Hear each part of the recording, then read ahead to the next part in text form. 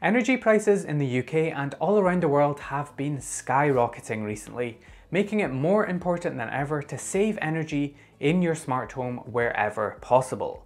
Let's look at 3 ways that I use my smart home to save money on my energy bill and let you know how you can get involved and join me in being part of the energy challenge. The first way I save energy in my smart home is by having every light in my house connected to a motion sensor. The great thing about motion sensors is that obviously it means that your lights will come on instantly whenever you enter a room, but on the flip side of that, it means that lights can be turned off whenever no one is in the room to actually use them, which is a huge saver in terms of energy usage. Leaving lights on in rooms that people aren't in makes no sense at all, so turning them off when someone leaves a room makes complete sense. Many of us are guilty of turning lights and lamps on whenever it gets dark and leaving them on all night until we go to bed, or even worse, forgetting to actually turn them off when we go to bed. So the savings here could be huge. I also combine these motion sensors with current light levels and illuminance sensors, and that in turn means that in the summer months when daylight lasts much longer and there is much more sunlight, my lights and lamps don't actually come on until the light level drops below a certain value. And this, coupled with the motion sensors, is a really powerful combination. For example, I have 7 lights that I used to frequently turn on for hours each night. 2 lamps in the living room, 2 in the hallway, and 3 under-counter LED strips in the kitchen, each one using on average around 8 watts each. And I used to leave these on all of the time for hours every night. But now using motion sensors and light sensors, I estimate that I've reduced the amount that each one of these is on for by about 4 hours. So that's 56 watts of power less for 4 hours every single day. Using my current energy tariff pricing, this is around £30 of savings per year, and that's just one of the many avenues that we can go down to save energy in our smart homes. And all of these will add up together and result in a bigger overall saving. The second way I save energy is with my bed sensor. Many of you will know this already, but a while back I built my own bed sensor, which essentially turns the bed into a giant set of scales and detects when either one or both of us are in bed.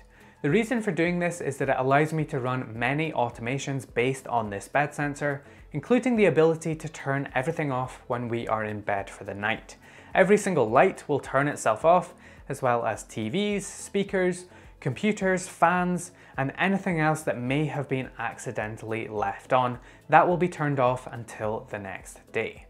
It also sets my house alarm and does a bunch of other things, but in terms of actual energy savings, I think it's the best way to shut your entire house down for the night. Calculating energy savings for this one is a little difficult since it varies depending on if you have accidentally left anything on. But let's take this computer behind me as an example.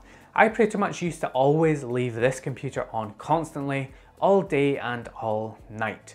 In fact, it used to be an older system that used to use a lot more power at idle than this one does, but let's use this one as an example. This computer uses about 50 to 60 watts on idle, and it previously would just get left on for 10 hours overnight when it wasn't doing anything. Now that I have a bed sensor, that shuts down this computer every night, and that is a big saving of £75 per year just from this one computer alone. And there has certainly been other instances where I've accidentally left a light on overnight or forgot to switch an extractor fan off, but now these things are easily fixed with this one sensor alone. So that's the reason that I love the bed sensor, and I think it's one of the most effective sensors that you can use in your smart home. The final way I save energy is with automating my heating. Now, the boiler for the heating for this house is in the garage, and when I bought this house a few years ago, I found that there was no thermostat inside the house, and all of the heating programs were done by going out to the garage and setting a manual time schedule for the heating to come on and go off for each day of the week. This sucks for many reasons, but one of the main ones is that it means that your heating is always going to come on regardless of the temperature inside of your house. It could be 25 degrees outside and the heating is still going to come on because that's what it was told to do.